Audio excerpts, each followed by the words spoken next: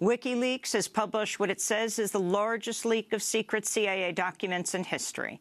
The thousands of documents, dubbed Vault 7, describe CIA programs and tools that are capable of hacking into both Apple and Android cell phones.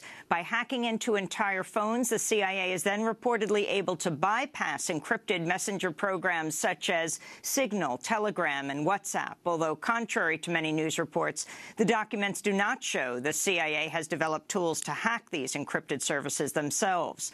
The documents also outline a CIA and British intelligence program called Weeping Angel, through which the spy agency can hack into a Samsung smart television and turn it into a surveillance device that records audio conversations even when it appears to be off. Other documents describe ways to hack into Skype, Wi-Fi networks, PDFs, and commercial antivirus programs. The leak also shows the CIA has reportedly looked for ways to hack into cars and trucks, which WikiLeaks said, quote, would permit the CIA to engage in nearly undetectable assassinations, unquote. Other documents outline how the CIA has used the U.S. consulate in Frankfurt, Germany, as a covert base to spy on Europe, the Middle East, and Africa.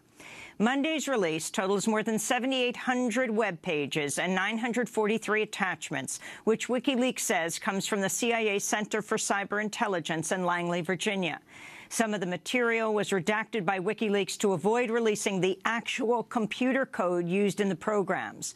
WikiLeaks says Monday's release is only the first batch of many more secret CIA documents. The CIA has refused to comment on the authenticity of the documents, but at least one anonymous government official told the New York Times the documents were real, while another former intelligence officer told the Times the code names used in the documents appeared to be accurate.